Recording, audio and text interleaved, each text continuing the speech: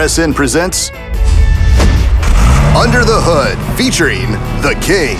For over 20 years, Dynaco's golden boy, Strip Weathers, more commonly known as The King, has set the bar in racing. As the winningest racer in Piston Cup history, he boasts a whopping 7 Piston Cup championships. Tonight, we get an intimate look at the two sides of our favorite king, relentless racer and great family man. You sure made Dynaco proud. Wouldn't be nothing without you. The King was built to be a champion.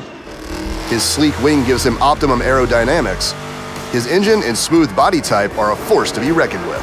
But it wasn't always easy. Strip began as an unassuming racer getting his tires dusty on the Piston Cup circuit.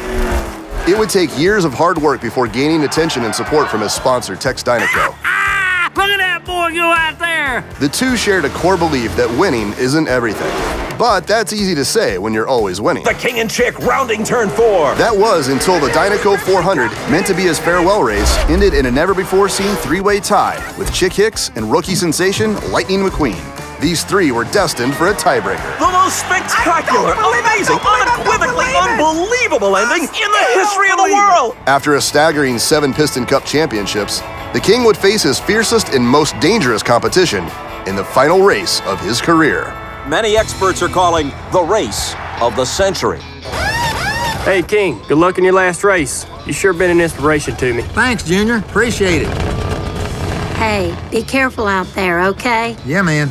An inspiration to future racers and a symbol of professionalism.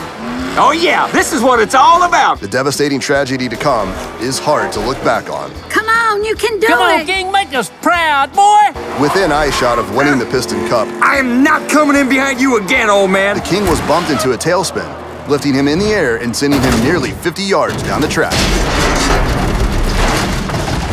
The silence in the speedway was deafening. Oh no! What happened next shows the power of paying it forward. He finished his race that day. You just gave up the Piston Cup. You know that? This grumpy old race car I know once told me something. It's just an empty cup. Although it was his last as a racer, he proved to us the respect he garnered over the years tops any Piston Cup he could ever win. The King now spends his much-earned free time with his first love, his family.